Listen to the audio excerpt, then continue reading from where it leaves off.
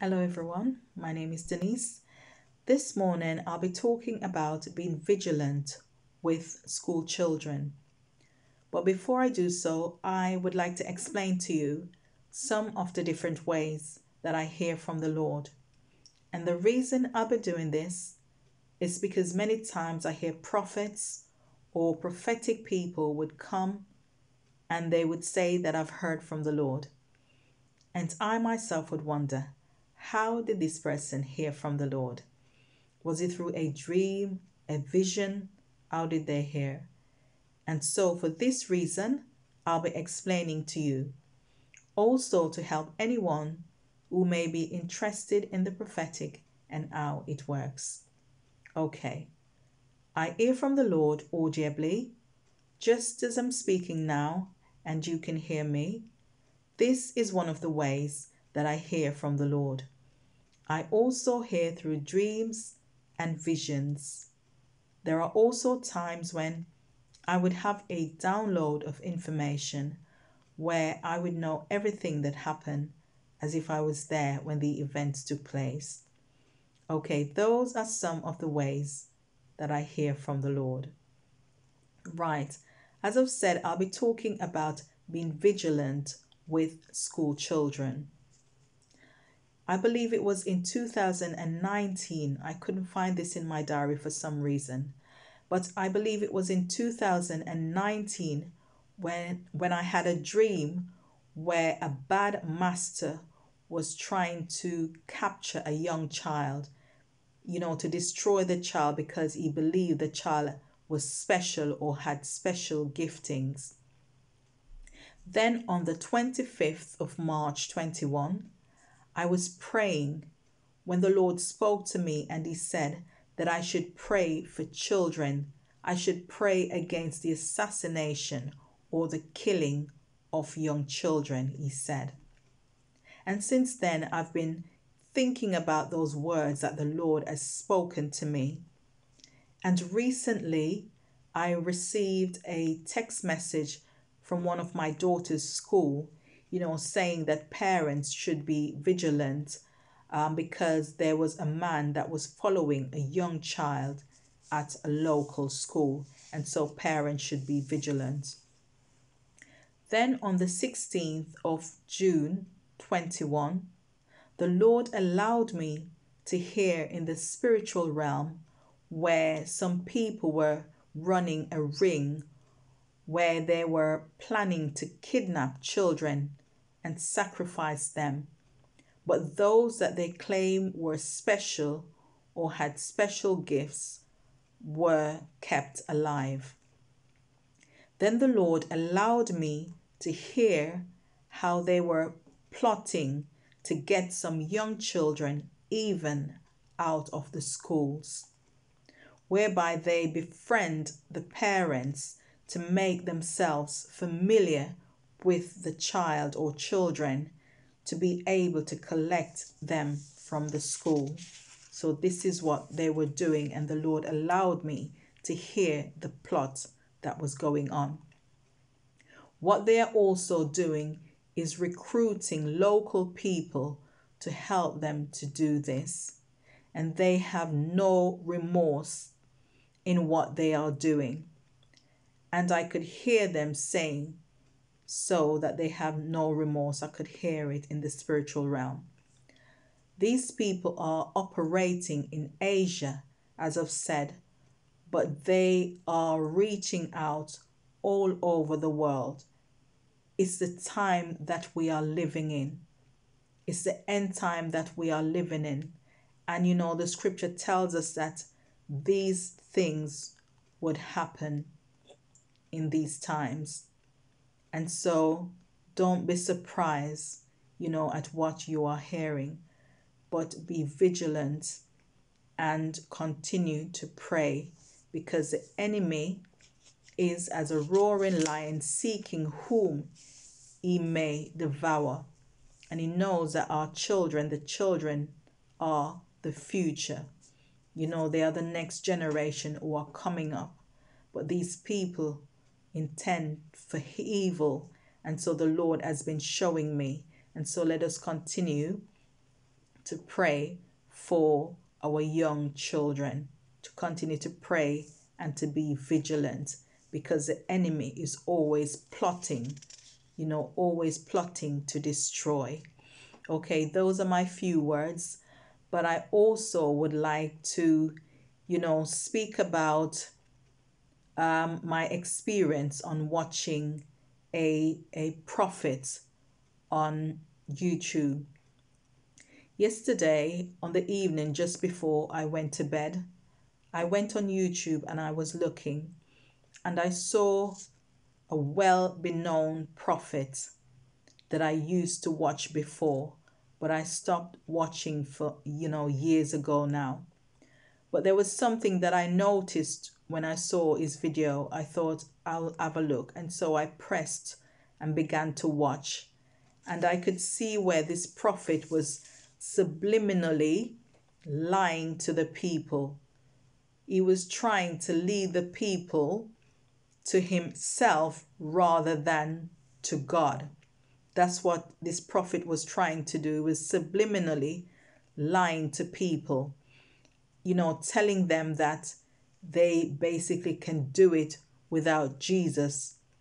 God has given us, authority. And so they are telling people that they can use that authority and that they do not need Jesus in whatever they're doing. They can do it, basically, he's saying, without God. The Lord spoke to me straight away, because when I woke up this morning, it was still on my mind. I woke up thinking about, those words that I heard, those lies in a disguise way. And so I was thinking about it, and the Lord said, you will get more. He said, when we rely on him, though he has given us authority, he's saying we'll get more out of what we are doing when we rely on him. But this prophet, as I said, was subliminally leading people to himself rather than to God. This is why I love the olden days prophets, because they would tell the people, that it's about God. They would lead the people to God rather than themselves. But some of these people, not, all prophets, some of these want to make things seem as if they come with their own power, they have their own authority. It's them, for the people to look to them rather than God. But the olden days prophets, they were always leading the people to God. Many of these prophets, they don't even preach repentance. You never hear them ever preaching repentance. Even when you visited their church, they never correct the people, of sin, convict them of sin, or tell them about anything sinful that they're doing that is wrong, or lead them to repentance. It's always something else. It's always to do with them, And God said, no man shall take his glory. No man shall take his glory. And so what these people are doing, we have to be careful listening, to many of these prophets. When you see they're pointing to themselves rather than God, they're trying to reinvent themselves. They're trying to reinvent themselves, coming up with something new, or blind you with science and all these education, how educated they are, to take you away and us from the things of God and to point to themselves. And that's what they're doing. And as I, lay there in bed thinking about this, the Lord spoke to me audibly. I keep my notes all the time so I can say exactly what I heard. The Lord spoke to me and he said, those souls, they die. Those souls, they die. These prophets, the Lord is saying, they've died because they are leading the people away from himself to themselves. They are, proclaiming themselves. When we look back at scriptures where, Paul, the disciples, the people were coming asking if John, I should say, if John the Baptist was the Christ.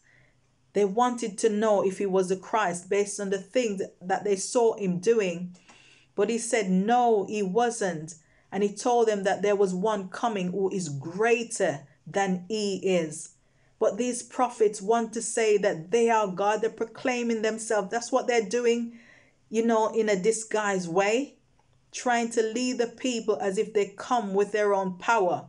When God anoints us, it's not us. If he removes that away, then we are nothing. And so it just grieves my spirit when I see these prophets, doing that. Even in the scripture, in Luke, Jesus tells the disciples not to rejoice that, demons are subjected to them or spirits are subjected to them. They were excited when they saw that they cast out demons and they did all these miracles and stuff. And they saw how demons were subjected to them. They were excited. But Jesus told them, do not rejoice about that, but rejoice that your name is written in heaven. That's what the Lord is saying. Rejoice that your name is written in heaven. And so, as I've said, it grieves my spirit to see when some of these prophets go out and they are blatantly leading people away from God. They do not preach repentance at all. And they try to come as if it's in them. They are the ones. You don't need to look to God. But I'm telling you, it doesn't work like that. You are heading for destruction. You're heading for something else rather than salvation. And we can see that the Lord spoken to me and he said, those souls died. The Lord spoke to me immediately.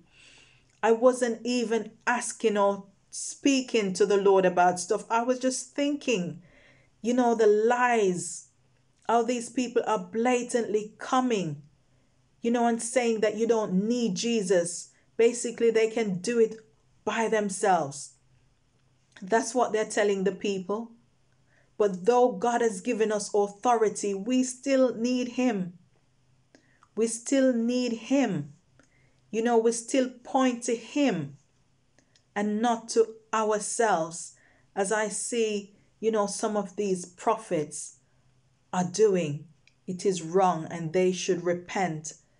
The Lord know their hand, where they're going to be, because he said those souls, they die. And so, brethren, be careful. Be careful about watching these people. Be careful about copying these people.